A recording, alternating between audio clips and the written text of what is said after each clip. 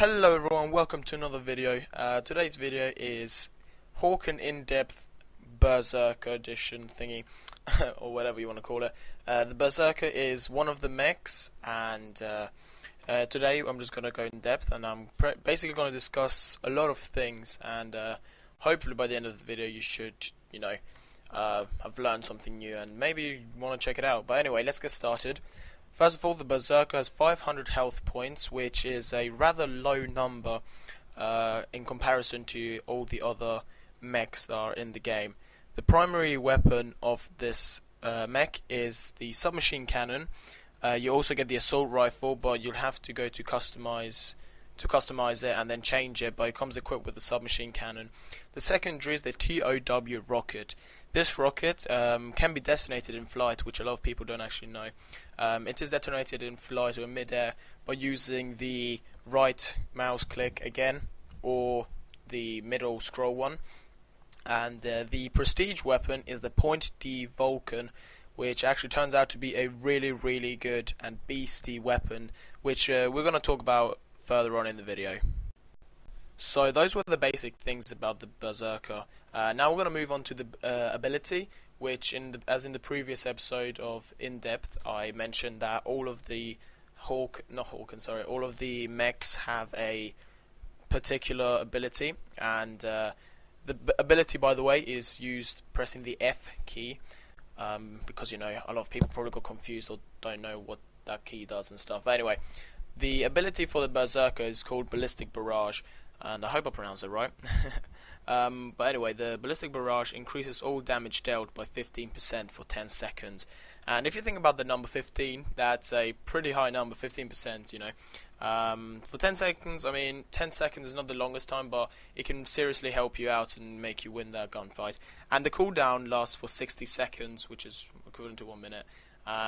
In game time, that actually is a long time, which you might notice, but you just have to be able to use this at the right moment when you feel that you might not win the gunfight. And the upgrade, or the levels I should rather call it, there's 3 levels for each ability. If you have a level 1, it increases the damage by an extra 2%, so put it up to 17%.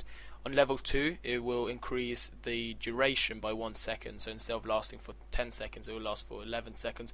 It might not sound like a long time, but it does make a difference in first-person shooters. Level 3 will reduce the cooldown by 5 seconds, which this actually is a pretty good thing, as it will only take 55 seconds to cool down.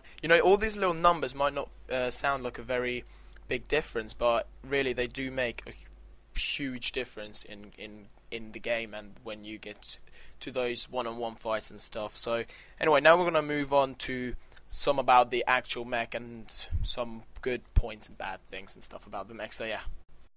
So the Point D Vulcan, which is the prestige weapon, is the Berserker's strength. Even with the spin-up time and a high heat generation, a skilled pilot can make a short work out of any mech.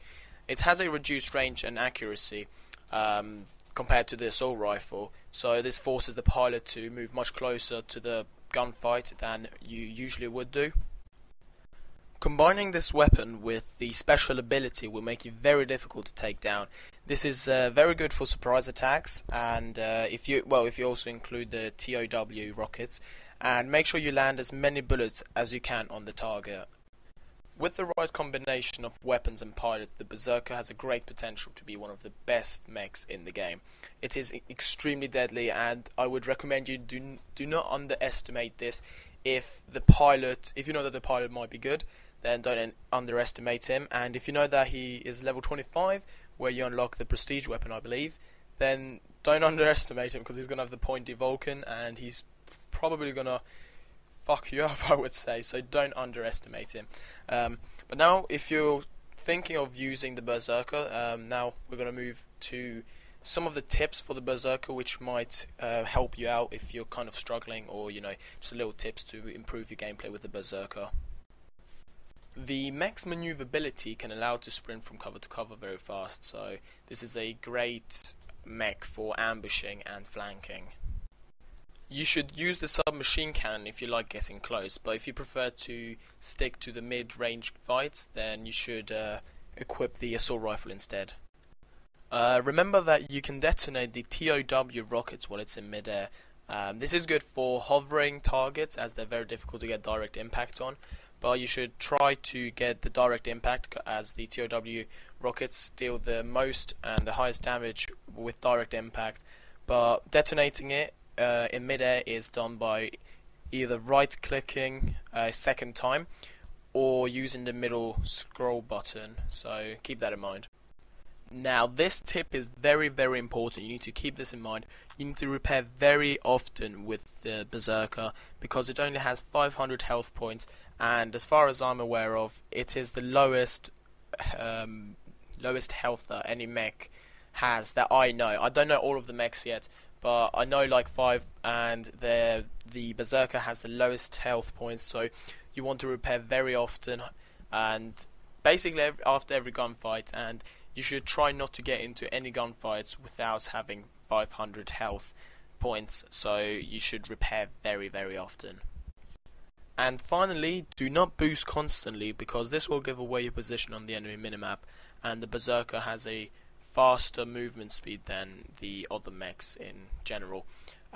So you remember not to always be boosting, so you don't get seen on the enemy minimap. But apart from that, I hope that you guys have enjoyed this episode. I hope that you've learned something new. If you did, then I would highly appreciate it if you could like and comment, and if you want to see upcoming in-depth videos about Hawken, then feel free to subscribe. I'm gonna go now, because I'm gonna do it. Come on, bring it on, man. Alright, I'm gonna see you guys next time. Bye.